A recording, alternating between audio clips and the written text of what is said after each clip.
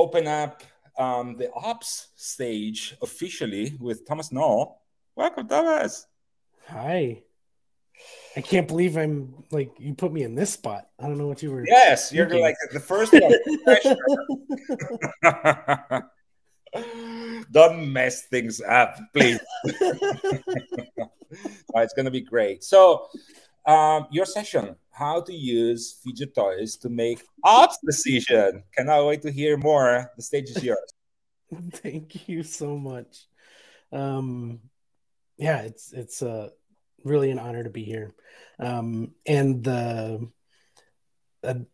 this this sounds funny and silly, and I love it because it's going to be almost the opposite of the great keynote that you had, which was dense, very professional information.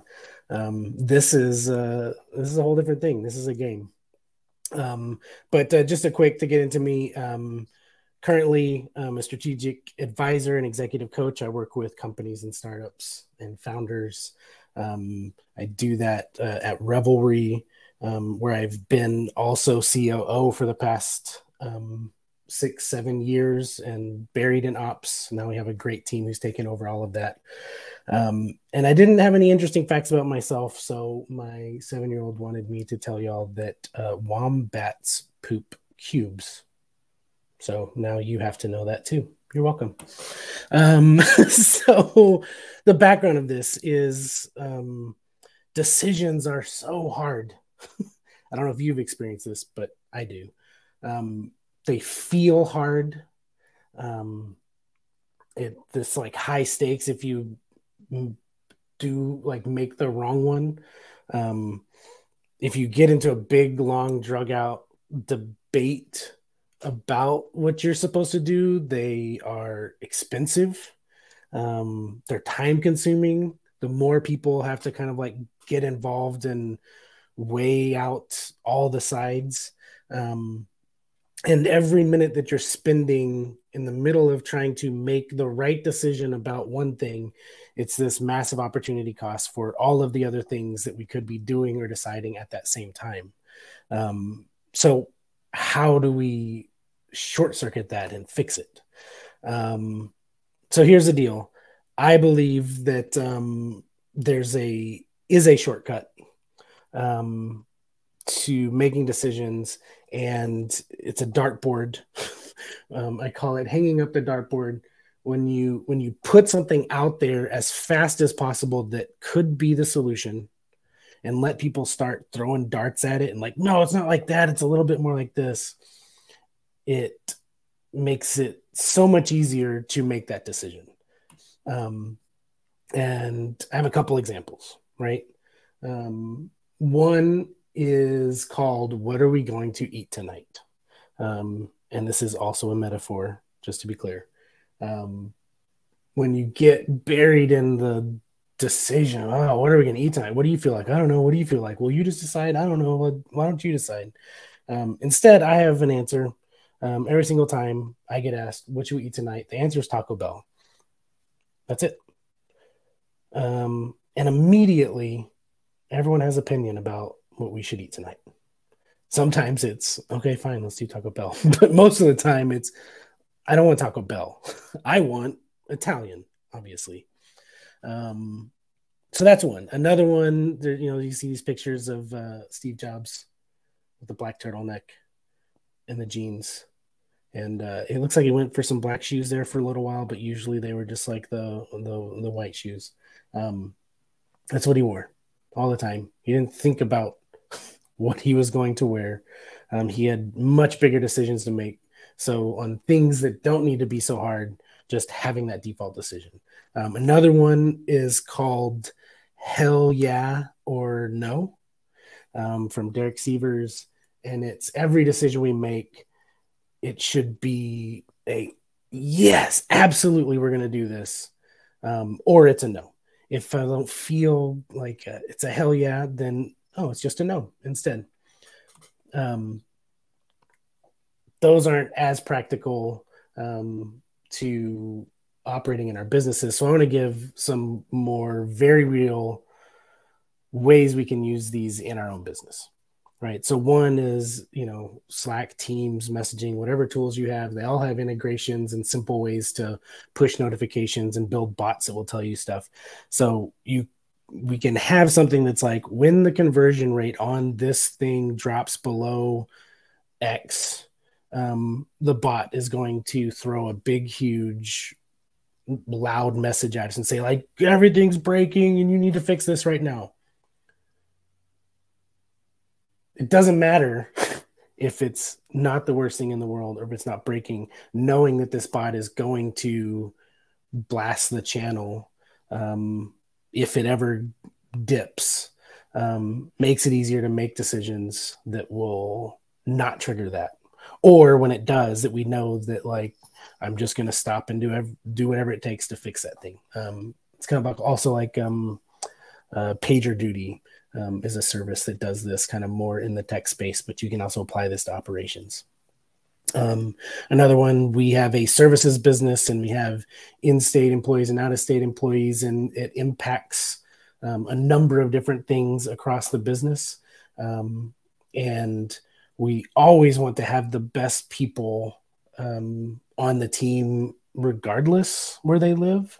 And so it can be challenging whenever we have to make a decision every time of where this is, how this hire is going to impact and if people move and how that's going to impact. So the Fidget tool is just a little basic sheet, in-state, out-of-state ratio. It's supposed to be this %. And by default, the answer is the decision is going to change this ratio. The tool says, like, it's like shaking a magic 8 ball. Like, no, you can't do that.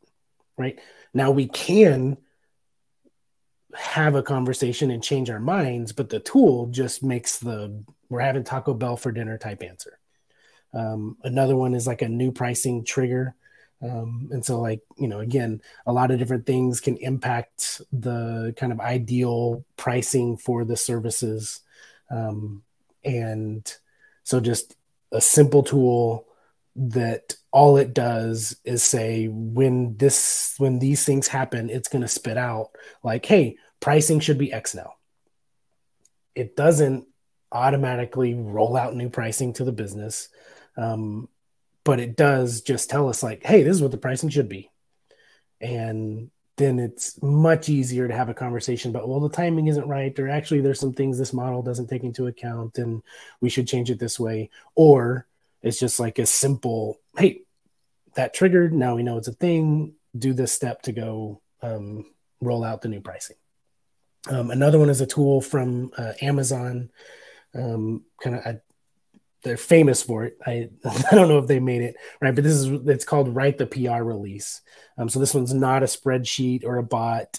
This one's more like a writing exercise where it's like, if you want to launch a new program, a new plan, a new product, step one is write what the PR release is going to be. Share that with the team, and that's like this tool that helps everyone way more quickly get on the exact same page about what the vision of the outcome of this whole investment in this project is going to be. Is like, it's going to sound like this when we announce it. And that makes it a lot easier to challenge that, push back, ask the right questions, or go like, hey, we're all on the same page. We can do this. 2 little tips down here, right? These tools are not supposed to be perfect. They're not supposed to be super high fidelity and infallible. They're supposed to just be a quick and dirty little tool, like we're having Taco Bell for dinner, that forces a conversation much more quickly than, hey, everyone, let's get in a room and ask, what should we do now? The other one is the especially like if you're using a spreadsheet for this, the numbers don't have to be perfect or right. They can be directionally true. They can be kind of based on just rounding roughly, what the impact of things would be. That's okay. It doesn't have to be perfect. It just needs, the tool itself needs to be kind of internally consistent, where it's like, a science fiction novel with like this, imagines the world very differently.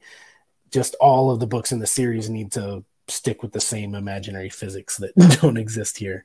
These tools need to just be internally consistent, where like if these things are true, then it would react this way.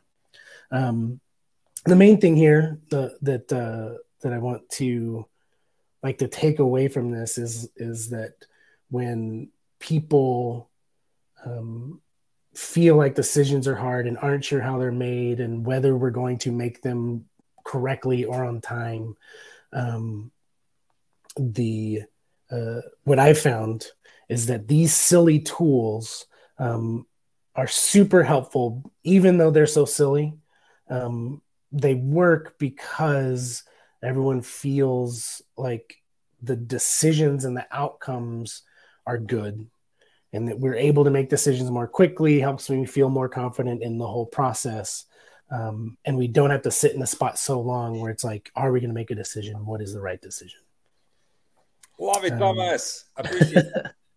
Well, if there are questions from the audience, you can type them in the chat and we pick them up from there. Great. I think there are a couple of reactions to your session, which are particularly thought-provoking for me.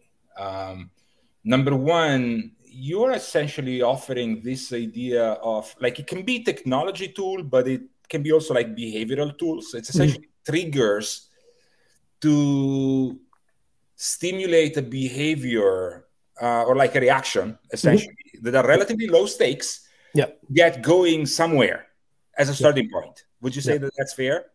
That's the real thing, right? It's like, hey, what should we do? Is just a heavy blanket. It's like conversation. Like, oh my God, like that's such a big question. It's like, I've got this little spreadsheet that says that we should double our pricing, and everyone's like, no, we shouldn't. It should be only be 70%. Yeah. And then you have a conversation going. Immediately. Right. I love that. It's essentially a way to avoid kind of like a analysis paralysis type of thing, right? Where you spend like days, weeks, months thinking about something, unpacking something, theorizing, strategizing about something, and then maybe like you don't really get to a meaningful enough decision or a meaningful enough outcome. And there's a risk to put yourself out there sometimes with like trying to make a very serious recommendation and like, what are people going to say? How are they going to react? Right? If it's framed in a like, you know what, we should just go do this. Right. It's less scary to go ahead and make this recommendation because people are going to respond to it like, you know, like, actually, that's not so crazy. Right. Or, you know, like, that's silly. It should be whatever. Are you crazy? Or, well, maybe that's not so crazy. Exactly. Yeah. I love it. And so, question, because essentially this whole thing hinges on the fact that there is someone willing to be that person, which, like, for your company is you, clearly. But, like, how... And you offered a few options to try this out for other people. Is there something like special underlying this? Like, do you need to be comfortable being wrong, or do you need to be comfortable like with people thinking that you're crazy, or not necessarily? No, because that's the other piece of this is we're also offloading the crazy from a personality onto these tools. Right, that like we start rolling our eyes about the in-state out-of-state ratio bot, right? Like instead of the person who feels like they have to like always be the bad person or the good person, or you don't need a person because now it's this idea. You're the like tool takes on the thing that we're all kind of like throwing darts at and be like, tool, you're silly. It takes the pressure off the person from the crazy idea, from the like triggering concept or like proposal. Make the tools the toy. Not it's the tool that's super dumb and crazy and like doesn't understand. I love it. I love everything about it. Thomas, thank you so much. This was great. For the audience, let Thomas know how their session was with this quick survey that you can see in the chat. Thomas, we'll see you soon. Thank you so much. It's so good to see you.